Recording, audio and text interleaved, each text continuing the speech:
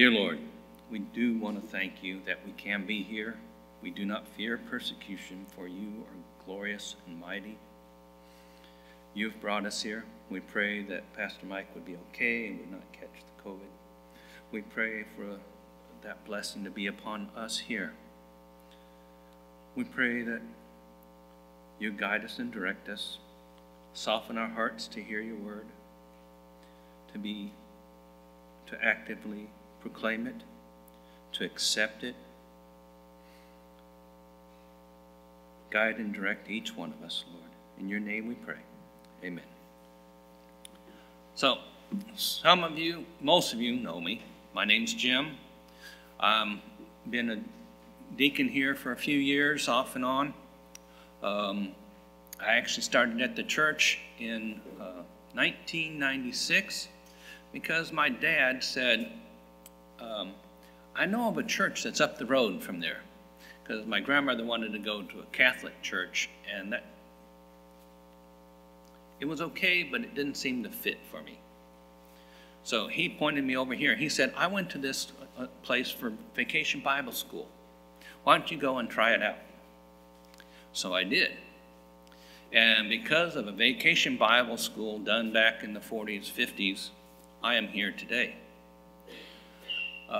You never know what you do today, how it can reach out for something in the future. So today's passage is most of Acts chapter 2. So let us begin with that. I'm going to start reading, and I probably will go off track a couple of times, but this is, what do we call it? It's a special English Bible. It's mostly more common words in the English language, so it's not as much Bible-ese as some translations are. So, now, when the day of Pentecost had come, they were all with one accord in one place, and suddenly there came from the sky a sound like the rushing of a mighty wind, and it filled the house where they were sitting. Tongues like fire appeared and were distributed to them, and one sat on each of them. And this Pentecost is 50 days, which is what Pentecost means, after Jesus ascended into heaven. Okay? He told them to wait until the Spirit had come upon them. So even though they hadn't really a clue of what he was doing, of what that was going to be like, they said they stayed in Jerusalem until this had happened. And so they were all filled with the Holy Spirit and began to speak with other languages, as the Spirit gave them ability to speak. Now, some say that this was, they spoke their regular language and everybody heard them in their own language, or it was they spoke a different language that the people could hear. Because, as we see here, there are others that were hearing this. And so, now, there were dwelling in Jerusalem Jews, devout men, from every nation under the sky. And when the sound was heard, the multitude came together and were bewildered, because everyone heard them speaking in his own language. You know, they didn't stay in the house, they had come out. The Holy Spirit hit them, and they had to go out and start proclaiming the gospel. Oh, and the next one.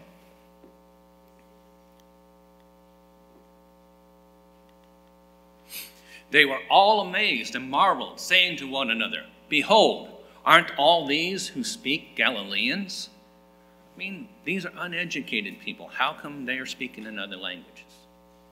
How do we hear everyone in our own native language? Parthians, Medes, Elamites, and people from Mesopotamia, Judah, Cappadocia, Pontus, Asia, and the list goes on. So from Rome, proselytes, Cretans, Arabians, we hear them speaking in our languages the mighty works of God. There's more than 12 nations listed here. There were only 12 disciples. But if you read back, you'll see there were 120 people gathered together in that room when this began. So, they could have, it is amazing what God does. They were all amazed and were perplexed, saying one to another, "What does this mean?" And that is one of the questions I have for today. What does this mean? For the unbeliever and the believer, what does this mean? Some were mocking, saying they are filled with new wine. But Peter, standing up with the 11, lifted up his voice and spoke unto them, saying, "You men of Judah, and all you who dwell at Jerusalem, let this be known to you, and listen to my words. For these aren't drunken, as you suppose, seeing it is only the 3rd hour of the day," which would have been around 9 a.m. "But this is what has been spoken through the prophet Joel.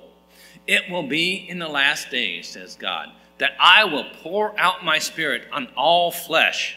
Your sons and your daughters will prophesy. Your young men will see visions. Your old men will dream dreams. Yes, and on my servants and on my handmaidens in those days I will pour out my spirit, and they will prophesy," just as they were seeing right then. But there was more to come.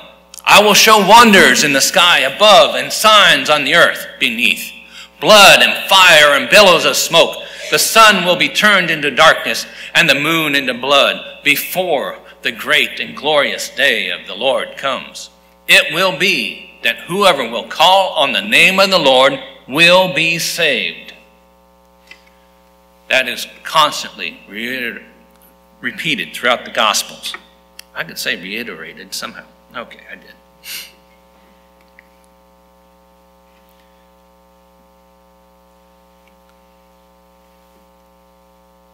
Oops, lost my place. All right. So, men of Israel, hear these words. Jesus of Nazareth, a man approved by God to you by mighty works and wonders and signs which God did by him in the midst of you, even as you yourselves know him, being delivered up by the determined counsel and foreknowledge of God. It was God's plan. You have taken by the hand of lawless men, crucified and killed, whom God raised up, having freed him from the agony of death, because it was not possible that he should be held by it. He could not stay dead. He said, you were the ones who killed him, even though it was not they themselves, but they had someone else do it for them, the Roman government. You cannot have if you have someone else do something for you, you're still your responsibility. For David says concerning him, I saw the Lord always before my face, for he is on my right hand, that I should not be moved. Therefore my heart was glad, and my tongue rejoiced. Moreover, my flesh also will dwell in hope, because you will not leave my soul in Hades, neither will you allow your Holy One see decay. You made known to me the ways of life. You will make me full of gladness with your presence. Brothers, I may tell you freely of the patriarch David, that he both died and was buried, and his tomb is with us to this day. And I have been there and seen that tomb. It is still there. But what does he say further? Therefore, being a prophet and knowing that God had sworn with an oath to him that the fruit of his body, according to the flesh, he would raise up the Christ to sit on his throne. Christ did not stay dead. I've seen that tomb too. That one is empty as well. Actually, there were 3 of them, but all of them were empty. He, foreseeing this, spoke about the resurrection of the Christ, that neither was his soul left in Hades, nor did his flesh see decay. This Jesus God raised up, to which you are all witnesses, being therefore exalted by the right hand of God, and having received from the Father the promise of the Holy Spirit, he has poured out this which you now see and hear, this very gospel. For David didn't ascend into the heaven, but he says himself, the Lord said to my Lord, sit by my right hand until I make your enemies a footstool for your feet. Jesus quoted that same scripture in the Gospels. Let all the house of Israel therefore know certainly that God has made him both Lord and Christ, this Jesus whom you crucified. Our sins were part of that, to crucify him. So, when they heard this, they were cut to the heart and said to Peter and the rest of the apostles, brothers, what shall we do? Peter said to them, repent and be baptized, every one of you, in the name of Jesus Christ, for the forgiveness of sins, and you will receive the gift of the Holy Spirit. For the promise is to you and to your children and to all who are far off, even as many as the Lord God will call to himself. I'm going to stop right there. You see,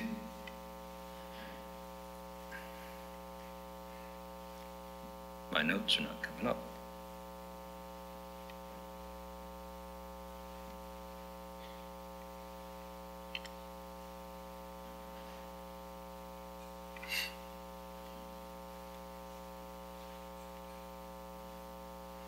Well, it doesn't help.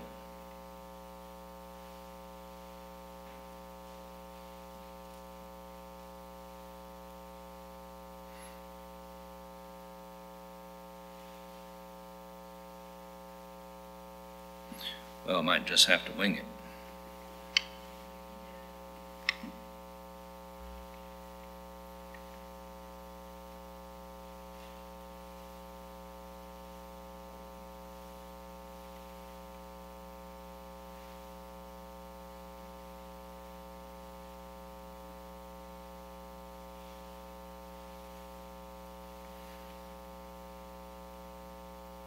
There we go.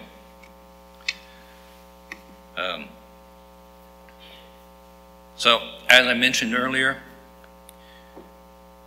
there's one question here. How does this apply for us today?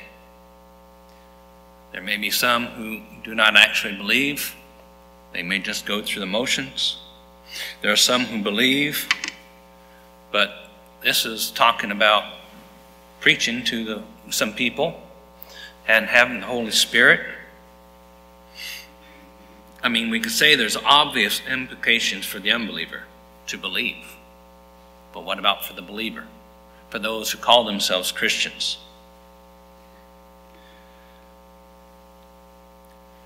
I believe it is a call to obedience in making disciples. What was the one thing Jesus said to his disciples before he left?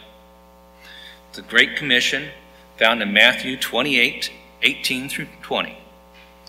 And in there, he says to go out and make disciples of all peoples, all nations. It was not a suggestion, it was a command. So how many of us are doing that? I mean, the disciples themselves, including Peter, had a great teacher. Yet throughout the gospel, we see that the disciples were clueless as to what things were going on, what they meant. It wasn't until they received the gift of the Holy Spirit. When we believe, we receive that gift of the Holy Spirit.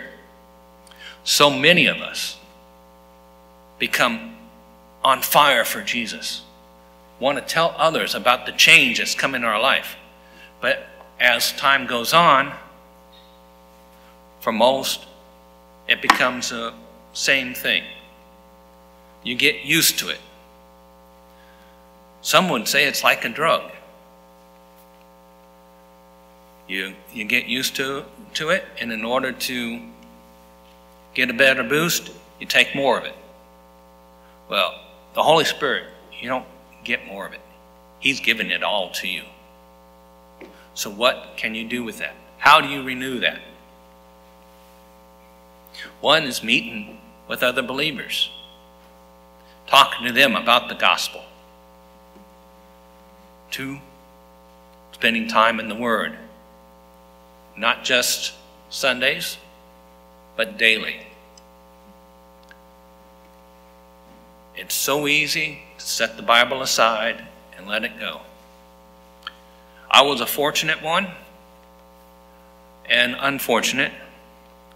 When my mom became a Christian, she sat me and my brothers down, 5, 6, 7-year-olds, sat us at the table and started reading a chapter of the Bible each night. It was fun trying to corral us into that table time. All of a sudden, that's when we had to get a drink, had to use the restroom, okay, all these things. But she was persistent and did that. So we went through that and going over that for 15 years of my life. Not quite that long, 18, until I was 11 years. I was 7 at the time, and until I went off to college, that's when we stopped that. But it was something that instilled in me the Word of God. I know the Word and how it is, and can point to most. You bring up something, I can point to it in the Bible.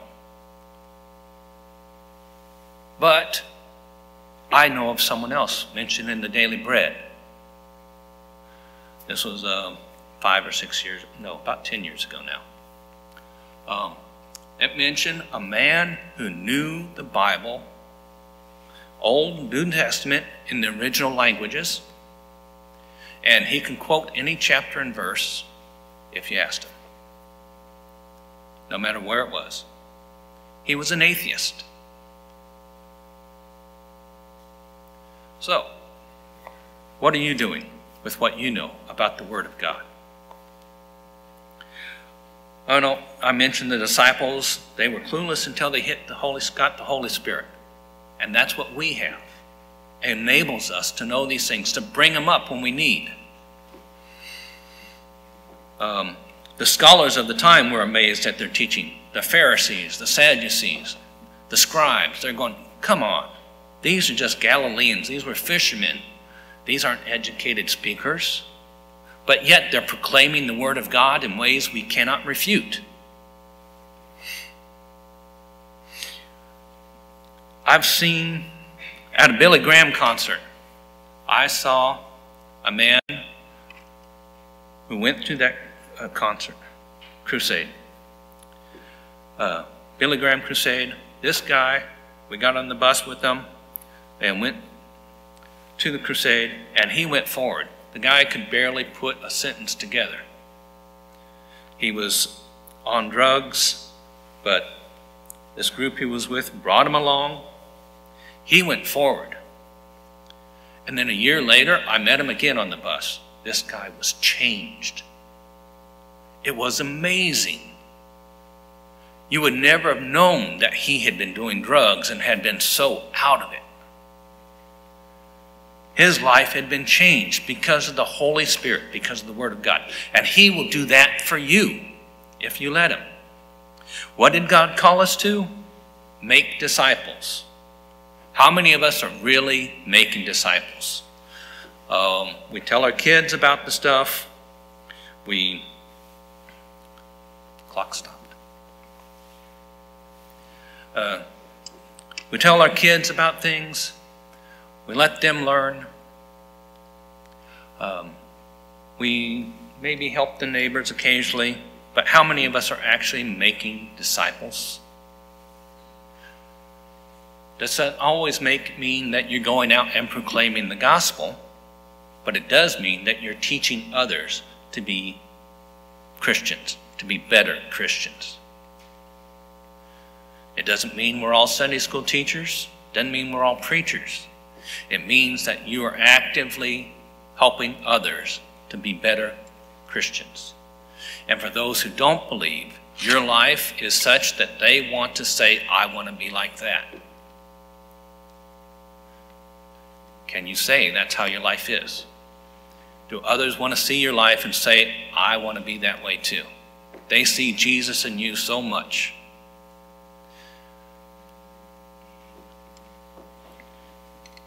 The Holy Spirit and the Word of God enable us to do things we do not believe we can do. We just have to surrender and say to Him, yes, I will do it.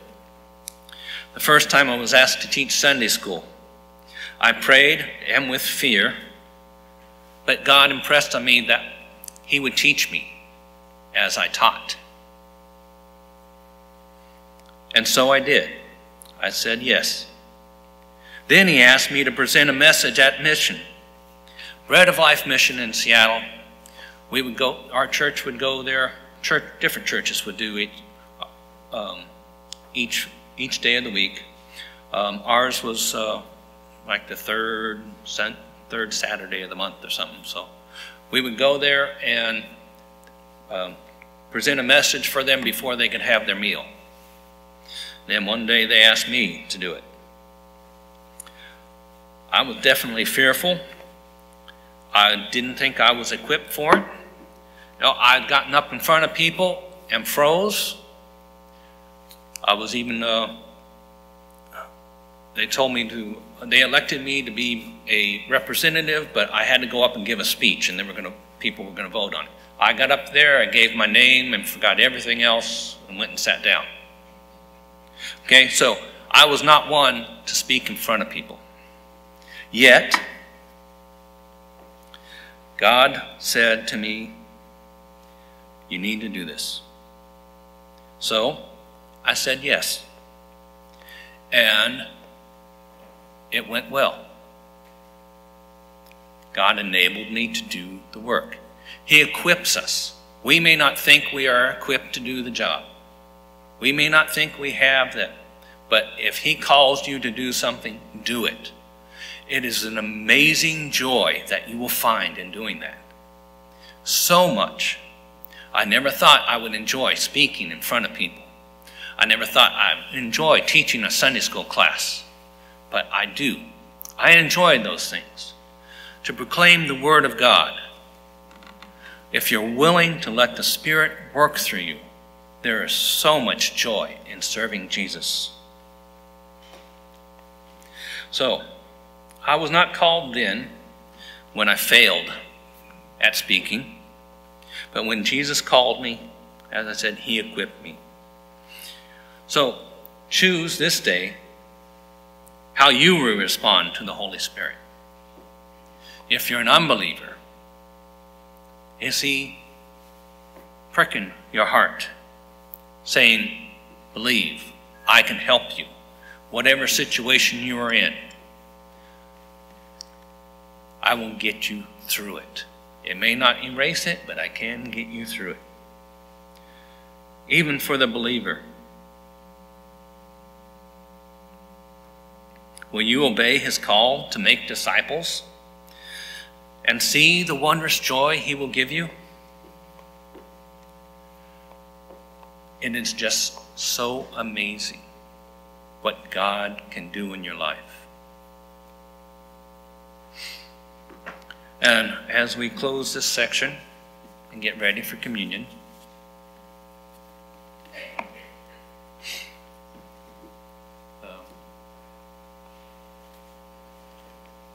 looks like the other mic's on now. All right. Excellent. If the deacons would come forward. If you would like to make a decision to follow Jesus, you can talk to one of us about it. We will help you and guide you in this.